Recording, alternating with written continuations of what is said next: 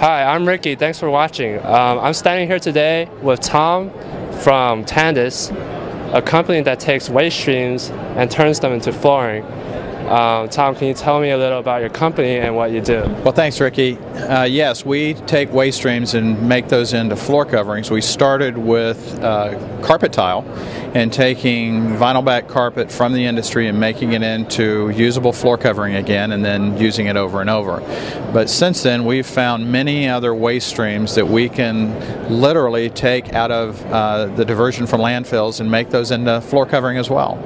Tom, can you tell me about some examples of waste streams that you grind up and turn into carpet or flooring?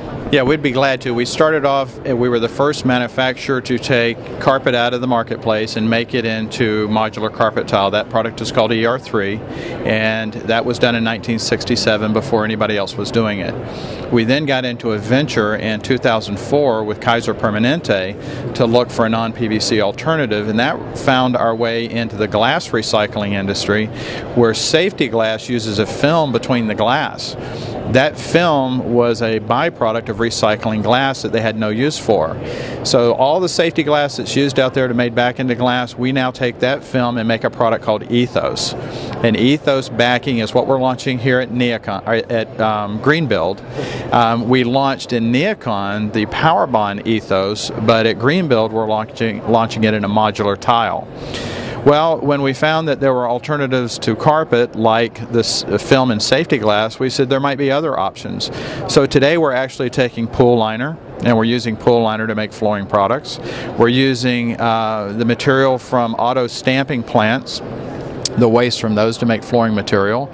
Packaging equipment that is no longer usable, we're now taking that back and making that into flooring material. So we've found a minimum of 5 raw materials that were going to a landfill after the product's useful life was over or during the process, and we're making those into flooring material.